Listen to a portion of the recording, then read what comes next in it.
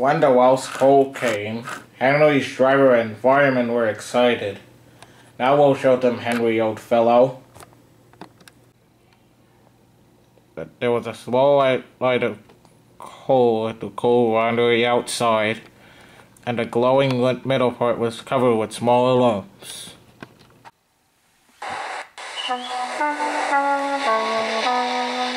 They're spoiling my fire. Wait and see. We'll have a roaring fire, just when we wanted it. The fireman was right. When Henry reached the platform, the fire was burning nicely and making steam. How are you, Henry? I feel fine. You have a good fire, driver. Never better, sir, and plenty of steam. The record breaking. Don't push him too hard. Henry don't want me pushing, sir. I'll have to hold him back.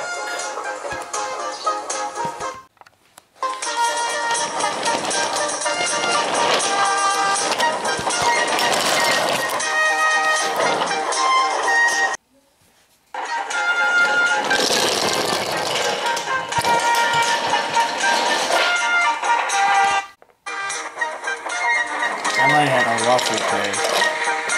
He's never been felt so well in his house. I wanted to prepare for his driver wouldn't let him. Steady old fellow, he would say, there's plenty of time. They arrived early at the station. Thomas arrived. Where have you been, lazy bones? Oh, I can't wait for dawdling tank engines like you. Goodbye.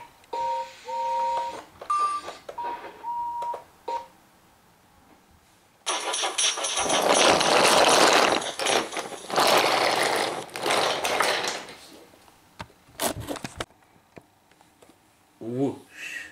Have you ever seen anything like it?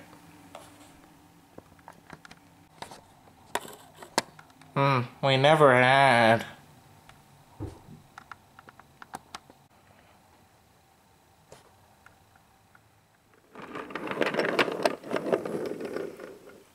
We'll be out early tomorrow. We've got to take the flying kipper. Don't tell Gordon, but I think if we pull the kipper nicely, Sir Topham Hatt will let us pull the express. The special code they give you is working well. Hurrah! That will be lovely. All kinds of barges use the harbor as the big station by the sea. There are passenger barges, cargo barges, and fishing boats also come here. They unload their fish on the quay. Some of it goes to shops in the town, and the rest retreats to other places far away. This is the train the railwaymen call the Flying Kipper.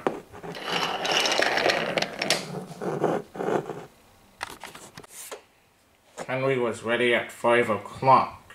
There was snow and frost. Men hustled and shouted, loading up the crates of fish. The last door banged. The conductor showed his green lamp.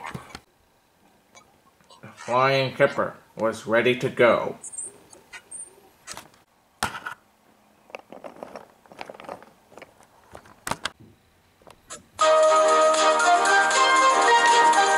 Come on, don't be silly, don't be silly.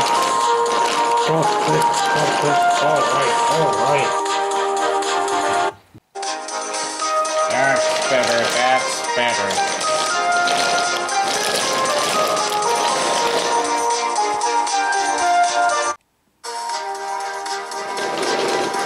Now the smoke and steam pour from the funnel into the cold air, and the blazing shone brightly.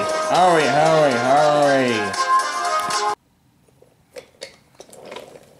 Then, a yellow signal appeared ahead. The driver prepared to stop, but the home signal was down. All clear, Henry. Away we go. They could have known the switches from the main line. They were fighting with Rosen. The homes and most of them instead of danger. The snow had forced it down.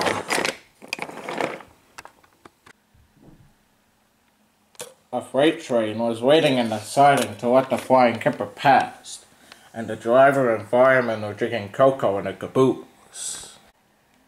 The kipper is due. Who cares? This is good cocoa.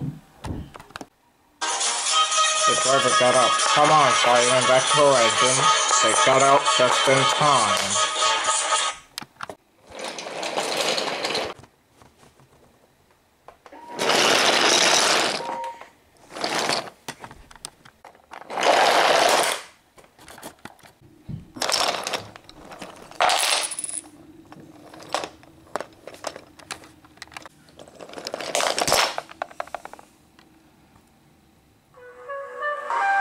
Each driver and fireman had jumped clear before the crash, but Henry lay dazed and surprised.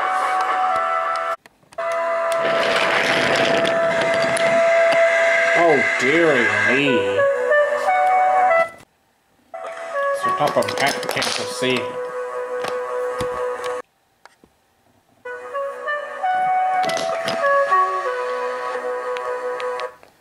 Sir Topham Hatt came to see him.